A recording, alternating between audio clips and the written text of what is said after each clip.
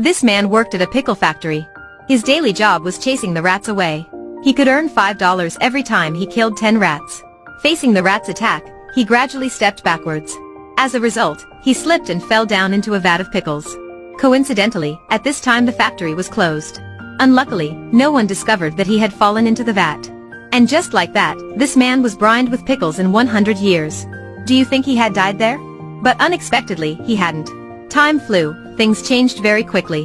100 years had passed. These two kids' airplane toy coincidentally flew into the factory. While they were looking for it, the kids accidentally opened the vat. The 100-year brined man woke up like a miracle. He didn't change at all. Facing journalists' questions, the scientists finally managed to convince the crowd.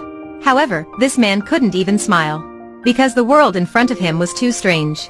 Everything had changed. His beloved wife also passed away 80 years ago. This man eventually lost control. Fortunately, he received a good news. They discovered that one of his relatives was still alive. He was his great-grandson, but now was at the same age as him. Very quickly they were reunited. They hugged tight. The old man found it very difficult to adapt. Looking at the skyscrapers, the busy traffic, he found things extremely strange. Facing the unfamiliar taxi driver, he intended to punch him. When the grandson took him to his apartment, he showed him many high-tech devices in the recent time. When he saw the water purifier, he was extremely shocked. Because in his day, pure water was very expensive. Water, anybody wants pure water? Only $5, only $5. The grandson took him out for a walk. He was given many kinds of food that he had never eaten, and saw the scooter which he had never seen. He then asked his grandson about his job. The grandson worked as a freelance app developer, and was currently developing his own app named Boop Bop, a service that checked companies' ethics when buying their products. When he looked at the photos on the wall, he asked him why there wasn't any family photo. The grandson took out an album, and introduced all the family members to him. Apart from his wife, he didn't know any of them. At this time, he wanted to pay his wife a visit. But when he arrived at the cemetery, he was extremely shocked to find that the cemetery had been left in shambles and became a landfill. Meanwhile, some dirty things dropped on his deceased wife's grave. He immediately approached and cleaned it, and then burst into tears. The two stood in front of the graves and paid respect to their dead relatives. Right at this moment, a truck came to put up the billboard. So angry was the grandfather that he assaulted the construction workers, which led to his and his grandson's arrest. The grandson was able to bail them out of jail.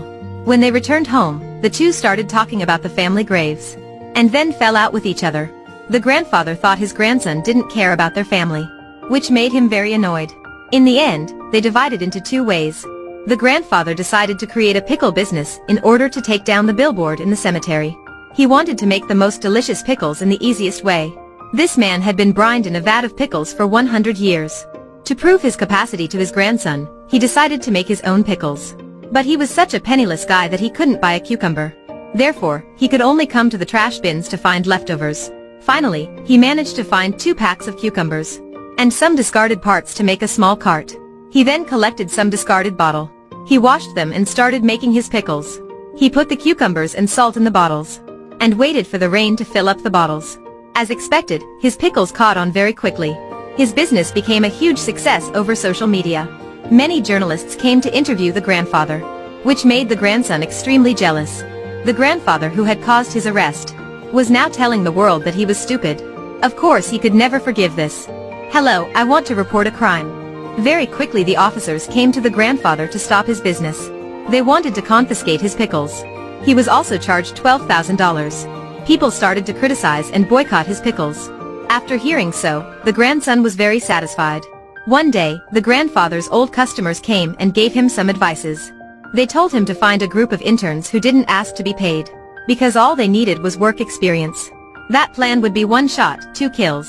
With his dedicated guidance, the pickles became even more popular. His delicious pickles could be sold on the market again. All the interns voluntarily introduced the pickles on the street, which helped them be recognized and accepted again. The grandfather finally managed to earn enough money to refurbish the cemetery and remove the billboard. He was now very excited. However, when the grandson saw lots of news about his father's pickles, and his being invested, he became even more jealous. This man had stayed in a vat of pickles for 100 years. But his ability was still widely recognized. He also received offers to establish a company. After achieving great success, he returned to his great-grandson's apartment. But his grandson was very annoyed. He then introduced Twitter, a popular social network, to him. But the grandson said, "Sorry, I was wrong. You're too old for social network." The grandfather was very angry when he heard that. However, a weird smile appeared on the grandson's face. The grandfather left the apartment and came to one of his interns. He asked her to help him tweet his thoughts on Twitter. The assistant was very worried, but she still had to listen to her boss.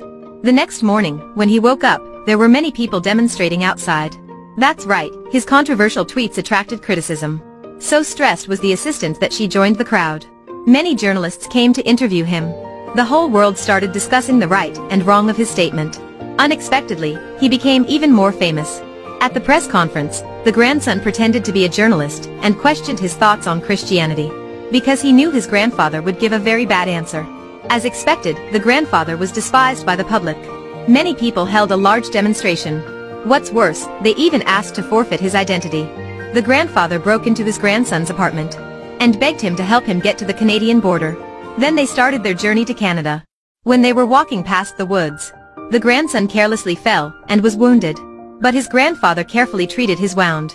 Night fell and it snowed. They hugged each other to keep warm. Everything happening on their way made the grandson realize his faults. He then admitted to doing bad things to his great-grandfather. After hearing that, the man became angry and punched his grandson in the face. He then put on his grandson's clothes and shaved off his beard. The fainting grandson was found by the police. They mixed him up with his grandfather and then took him to the old village where his grandfather used to live. The grandfather returned to his grandson's apartment. When he opened the albums, a picture falling down drew his attraction. It made him realize that he was wrong. In fact, the grandson had tried very hard to make the family proud.